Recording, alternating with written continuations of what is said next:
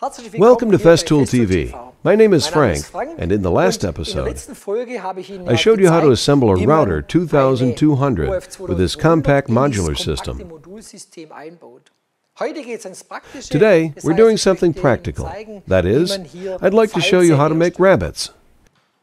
Rabbets are mill cuttings which are used for picture frames or doors, which cut into the front side and disappear into the rabbet. Auf die Front aufschlagen und so in im Falz sozusagen verschwinden. Rabbits are usually cut with rabbit heads. I've constructed the rabbit head here. The difference between traditional routers, which are assembled with a shaft adapter, is that these rabbit heads have a conical adapter and the corresponding thread equipment. This router is then turned. The mill height and depth should be 8 millimeters in this case. I'll carry out this adjustment with the corresponding scale in the rear area. The scale enables me to adjust the router to this stop, to position 0 exactly. It's easiest to do this by taking the slat and putting it here. The mill blade should be exactly in the center. So now I can align everything exactly in the rear area with my scales so that it's at position 0 here. 8 millimeters depth means I have to put the stop 8 millimeters further back. I can do this very easily with this scale.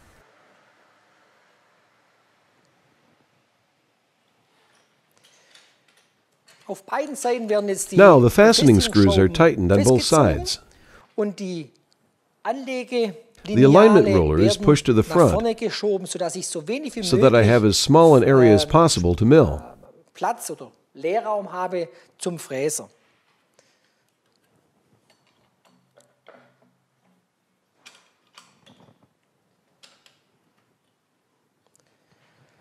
Next, I adjust the depth of the miller.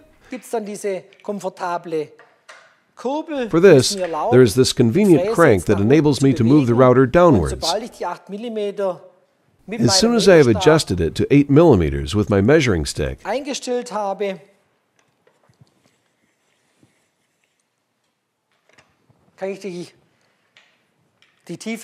can cut the depth accordingly.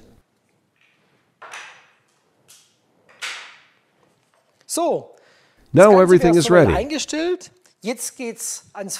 Now we go to the miller.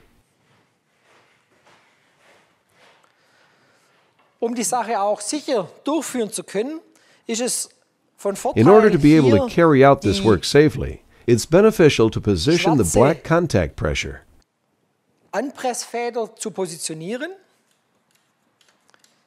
It guarantees that the bar is always pressed on the table plate with a small contact pressure. From my cap, which is also pressed on the bar in front, I have here a light contact pressure as well,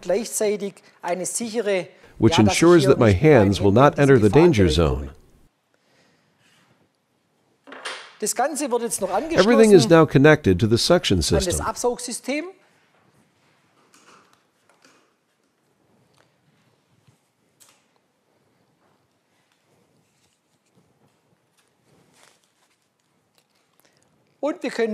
Now we can carry out a trial milling.